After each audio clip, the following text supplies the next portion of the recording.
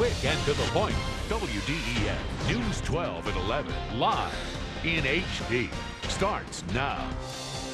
Good evening on this cold, chilly Saturday evening. I'm James Mahon.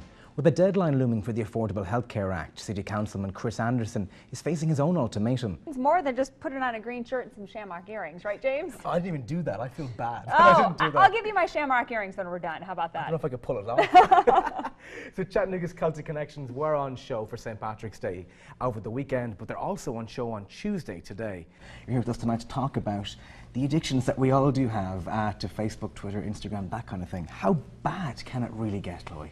Well, the addiction thing is something that I struggle with. How to best take advantage of your barbecue. And tonight he's preparing salmon and vegetables, so take a look.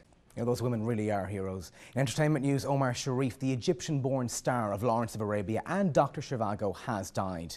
His agent says Sharif died today from a heart attack in Cairo. It's going to be a great night for a game, but maybe a little hot. I think those News 12 fans for News 12 night, they're going to be very popular tonight. It does look lovely outside, though. It really does. It does. And now we're going to take a look back. We're going to take a look back at the best of life with Luther. News: the Confederate flag will be removed from its perch outside the South Carolina state capitol Friday morning. Lawmakers debated for almost 13 hours before passing a bill to bring down the battle flag. Stacey Cohen reports. Now, Apple is releasing iOS 9 beta into the wild, and Facebook gives you more control of the newsfeed. Bridget Carey has more in tonight's CNET update. Honorary Chattahooligan, you know, very excited, right? I mean, we're in the playoffs. We are against Nashville, and they've already beaten them, so all they're going to do is go out and repeat what they did last week one more time. That's right. So, But easy peasy, right? walk in the park. Exactly. Thanks, everybody, for joining us. We'll see you next week.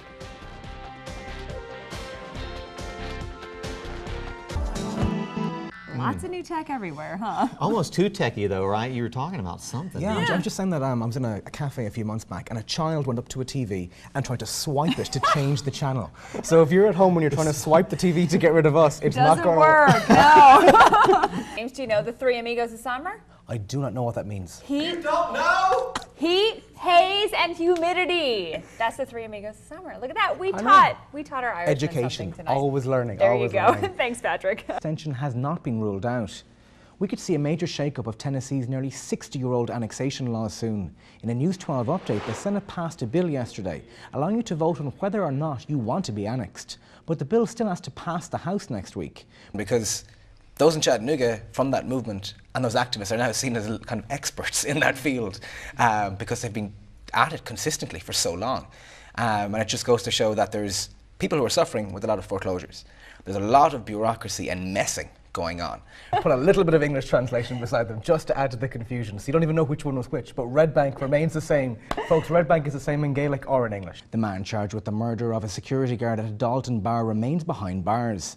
According to the Dalton Daily Citizen, 20-year-old Orlando Ramirez had his bond hearing continued until August. Ramirez is charged with murder and 2 counts of aggravated assault in the slaying of Bruno Rodriguez.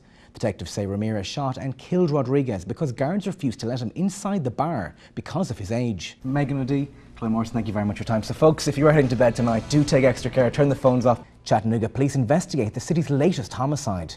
It happened late Monday night in the 2200 block of Wheeler Avenue. Officers found a man dead inside his vehicle. He had at least 1 gunshot wound. Police do not have any suspect information. If you know anything about this crime, call Chattanooga Police.